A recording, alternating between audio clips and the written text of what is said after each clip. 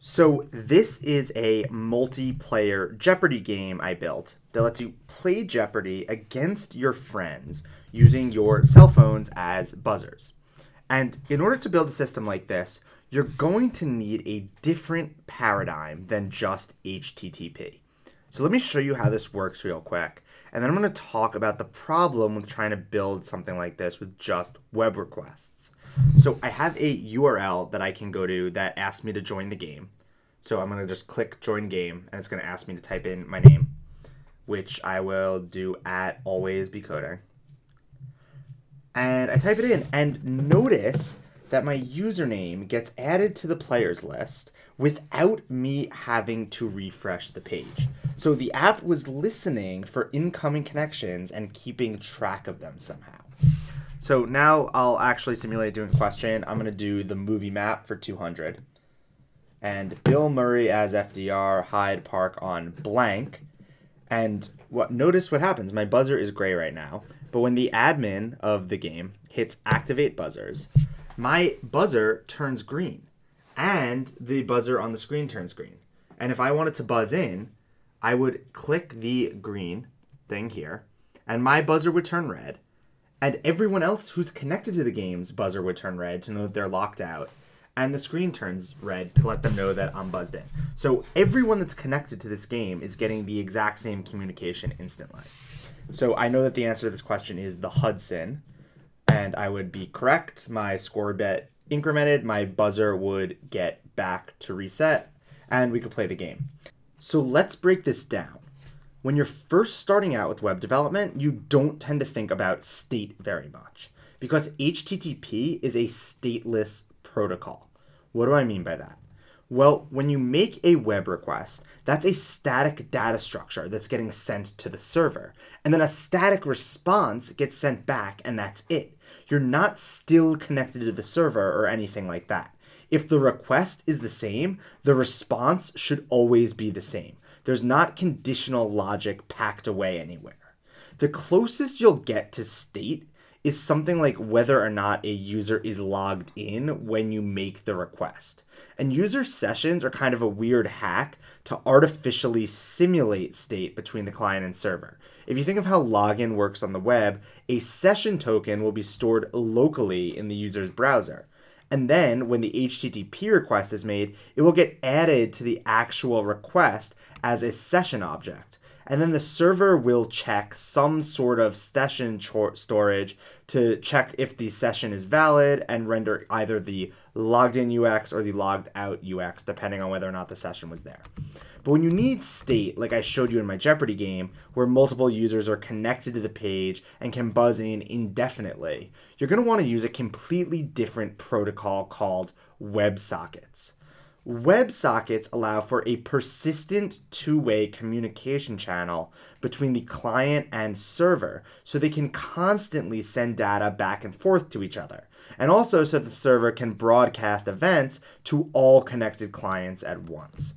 And there's a litany of applications that require this kind of functionality. Look at something like Facebook Messenger, where it will show you live whether or not someone's typing a response to you. And the message will immediately appear on your screen without having to refresh the page to do it. So that's just another example of it. Now, WebSockets are a native feature in all modern browsers, but they kind of suck to deal with. They're really low level, and each browser implements them in slightly different ways. So if you want to build a real-time app, you're going to have some challenges ahead of you. Fortunately, we have some nice weapons at our disposal to fight back with. There's this really nice JavaScript library called socket.io that's pretty popular right now, and it wraps each browser's WebSocket implementation into one single consistent API for you to use. So that's a pretty good approach. Also, most back-end web frameworks are starting to have native implementations for dealing with WebSocket communication. Rails 5 that just came out has the WebSocket library action cable as part of the core codebase now, which is really great. Phoenix, the Elixir-based framework, has native support for WebSockets built right into it, which is amazing. But it's still a lot to wrap your head around and a lot to architect when you're just starting out or if you just want to build cool stuff and not have to deal with the low-level stuff. So finally, there is an even simpler way to get started with WebSockets, and that is by using an incredible service called Firebase. Firebase was a startup that launched in 2012 and then was acquired by Google in 2014. Firebase as a service does a lot of different things, but if there's one thing that you need to know about it, it's that Firebase is the dead simplest way to build a real-time app that has shared state across multiple devices. And I am going to show you how to use it on an Always Be Coding screencast. Hit it! Na na na na na na na na na na na na na na.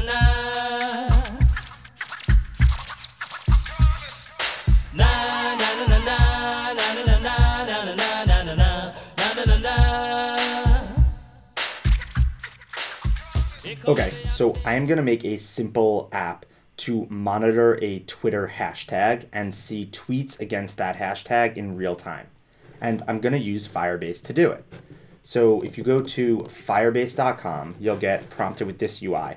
As of the time I'm recording this, which is August of 2016, Firebase has just made a major update to their UI. So this is a link to the legacy UI, and this is a link to the new one. I'm going to go to the new one. I've never actually used this new UI before, so you get to see me rant about it in real time. I'm going to click Go to Console, and it's going to ask me to create a new project. When you create a Firebase project, you can think of this as creating a database. And you just get all the associated tooling around the database, which is why they call it a project, I guess. I'm going to click on that, and this is free to create, by the way. The free tier on Firebase is awesome. You get a lot of mileage out of it before you need to pay for anything. I'm going to call this Screencast, and I'm going to hit Create Project. So it created the Screencast project, and it takes me to this new UI. Now, there's a lot of stuff on here: analytics, auth, database, storage, hosting. The thing we're interested in is this thing that says database. So this is a UI into our database. You can think of a Firebase database as a single JavaScript object. So this is the actual JavaScript object right here, and we have a UI where we can edit it in our browser.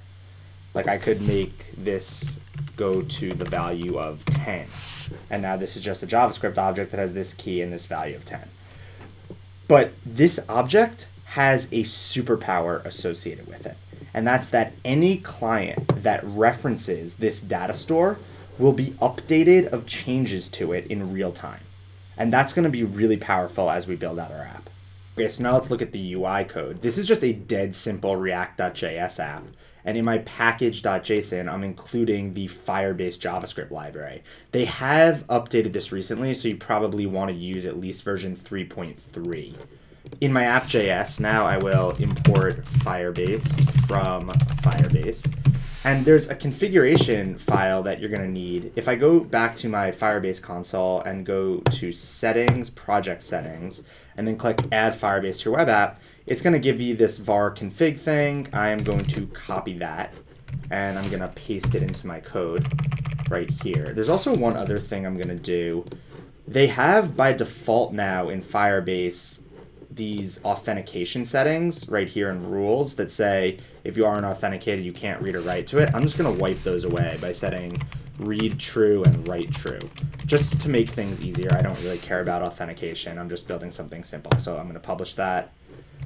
And now back here, Firebase initialize app, I need to get a reference to the Firebase repo and store that as a variable. So this repository is going to store tweets. So I'm going to call this var tweetsref equals firebase.database.ref. And now this variable has a reference to that Firebase database. Now in my component will mount, I am going to set a listener on tweetsref by doing tweetsref.on. And there's a lot of different events you can listen to from Firebase, but the most popular one is the event called value. This will fire once when you initialize the repository, and then once again every single time a value is updated. So we're going to get every new value being handled by this listener. And we will get a snapshot, which represents the current state of the database. So I'm just going to console.log the snapshot.value so that we can see what this looks like. Snapshot.val. So let me save that. And let me then split out our repository here. So we see that 10 got logged because, like I said, value is going to fire once the page loads. But if we go back to our database and we change 10 to 15 and hit enter, notice that we got that console logged. So every single time this database value changes, the listener is going to fire with that new value because it has a persisted connection to the database. And that's exactly what we were going for. So when we want to write data to Firebase, they provide a REST API that we can use. But if you're using a backend framework like Rails, they'll probably have a library that wraps that API, that gives you a bunch of convenience methods that makes it easier to use. But you totally can just send the normal HTTP request from any language. So I'm using Rails right here. I need to initialize a Firebase client in an initializer. So I can just copy the URL of my database here and paste it in. So now I have a Firebase client initialized. I'm going to add a migration to my model, which is just called tweets, and I'm going to add a Firebase key, which will represent the ID in Firebase, just in case we ever want to access the Firebase record specifically, most likely just so we can delete it. And then our tweet model is going to look like this. We're going to have an attribute called serialized Firebase, which can take a tweet model and just convert it into this data structure that has the ID of the tweet, the username of who tweeted it, the text of the tweet. And then after we create, so I have a script that's just going to monitor the Twitter API for anyone that tweets at a hashtag, and it's just going to create a tweet object in my backend. I'm going to have an after create hook that will then sync that to Firebase, which is a pattern you'll see frequently when you're using services like this. So I will just Firebase client.push. And remember, the Firebase database is just one big JavaScript object. So whenever you push when you want to have like an array of something in it, you're going to want to nest it under a namespace so that you can push data to other namespaces. So I'm going to nest this under a namespace called tweets, and we'll serialize, use this serializer to get the data structure we want to push to Firebase. And then this response object will contain the key in Firebase, the ID of it, in this data structure here. So I will also update the column with the Firebase key so that that model object has a reference to where it lives in Firebase. And then before destroy, so when I delete something, I want to remove it from Firebase first. So if it has a Firebase key, I'll delete it at this path. And that's all you need to do to set up Firebase integration. So let's test out how this works. So I can run my script right here. Rake extractors Twitter hashtag, which is a script I made, and I'm going to monitor the hashtag fave7 TV shows, which is a hashtag that a lot of people are tweeting at right now. So the hashtag extractor started, and let's see if it pulls out a tweet. So it pulled out a tweet, someone tweeted at it, and we saw our Firebase library update, because remember, the after create hook would write the tweet to this database. It's under this tweet namespace, and we can see the tweet right here. This guy tweeted at Ken Jennings about it, or this girl rather. And something interesting to note here, this isn't actually an array. Firebase doesn't have implementation for native array data structure. So when you want to have something that looks like an array, it's going to give these weird keys to each item instead of just putting the actual data into an array. That's fine, because when you destructure this data in JavaScript, it'll destructure it as if it was an array. Normally you don't need to look at these keys or worry about them, but this is what's getting stored in that Firebase key attribute so that we can delete these individually. And look, it looks like we're getting some more tweets in and Firebase is updating. If we actually look at our UI now, we're seeing that because the snapshot.val is writing, every single time this updates, we're getting new information with the current state of the database. So you could see, because this is a React.js app, how easy this could be to actually put this in our UI. Instead of just logging the snapshot.val, let's do this.setState, where tweets goes to snapshot.val.tweets, just like that. And now if we go back, we'll actually see that we have the tweets in our UI, and every single time that a new tweet comes in, this UI is going to update live, because Firebase comes in, that value function fires, and then the state gets updated. So we've got Friends, Frasier, Family Guy. Seriously? That's a little weird. But yeah, so that's how easy it is to set up a real-time UI just by listening to this Firebase reference and writing to it from your backend. Now, if we go back to the code from the Jeopardy game, we can kind of see what's going on. We have this one variable called GameStateRef, which is the entire state of the Jeopardy game. And whenever a user logs onto the game, we will push an object with the username and the score onto a child subsection of the game state. So this is just a Firebase utility to access a subsection of the state, in this case /connected players, which could just be thought of as a JavaScript property of connected players.